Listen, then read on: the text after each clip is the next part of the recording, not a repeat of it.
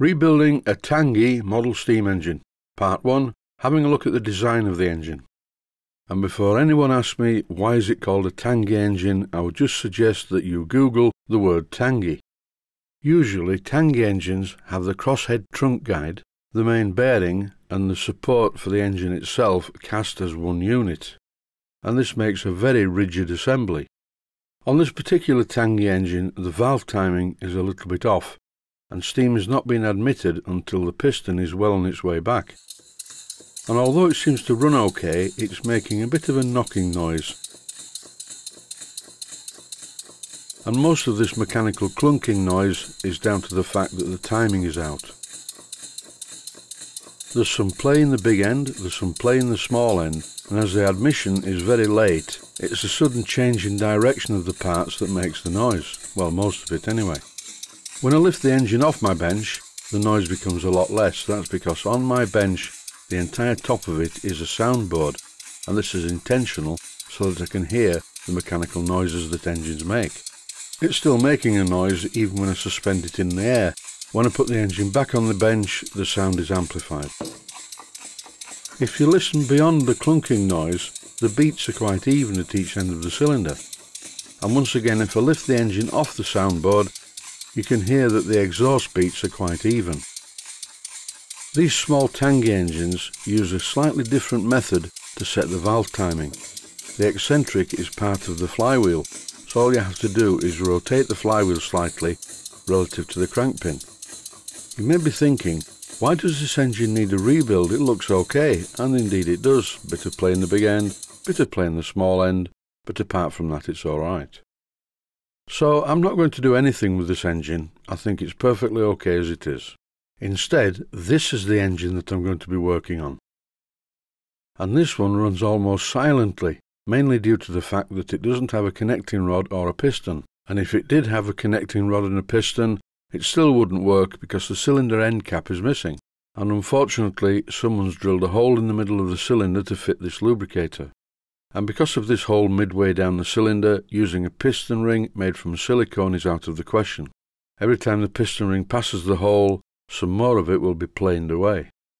This engine is pretty horrible, but I'm not complaining because Simon at the Steam Workshop gave it to me. I'd asked Simon several times about this engine, and he was non-committal. He didn't really know what it was, but eventually he just said, "Here, take it, Merry Christmas." As a general assessment of the engine, it really is not too bad. It looks horrible, I know. The flywheel run out is down to a minimum.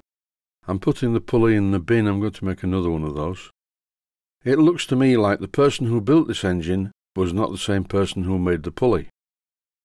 In common with the first engine that I showed in the video, the basic design is good because it's exactly the same model. The base is cast iron, and the other cast parts are made from gunmetal or maybe brass. Here are both of the engines together, and as you can see, they came from the same place. Well, the same foundry anyway. I'm sure some viewers will know what this is. Is it an Edgar T. Westbury design? I'm not sure, but if you know what it is, please don't hesitate to let me know. All the fixings on this engine are set screws, or cheese head bolts, whatever you want to call them. And the pin through the valve fork is also a cheese head bolt, and this is not a good idea.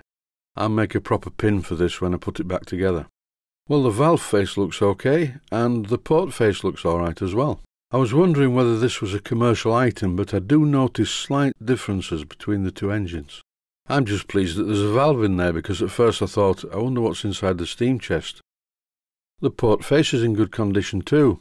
Because the cylinder is part of the main casting, you can see to the left on the port face there's a plugged hole. This is not a mistake, it's the way the steam way into the cylinder has been drilled. I'll just give the port face a bit of a clean with a cloth to see what condition it's in. And the good news is it's in pretty good condition. It's a bit oil stained and it's been stood for a long time. The surface of the port face under the grime is in good condition. Further bearing out the evidence that more than one person worked on this engine is this mess underneath the cylinder. This is soft solder. It's the way the exhaust pipe's been soldered in. I can't live with this, it's got to go. So it's into the outer part of the workshop, and I'm going to use my blow lamp to melt the solder, after which I'll be able to brush it away with this old paintbrush. Passing the paintbrush through the flame like this is not a good idea. This is not lack of synchronicity on my part, it's just stupidity. A quick touch with a brass wire brush and it's now fairly clean.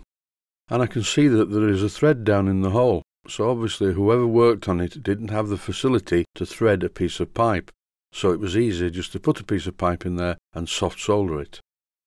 I'm going to use a 90-degree elbow at this point and make a proper exhaust system. In the next episode I'll be dismantling this engine completely, but for the moment I need to leave it on the vise for it to cool down. That's it for now. Thanks for watching, and I hope you found it useful.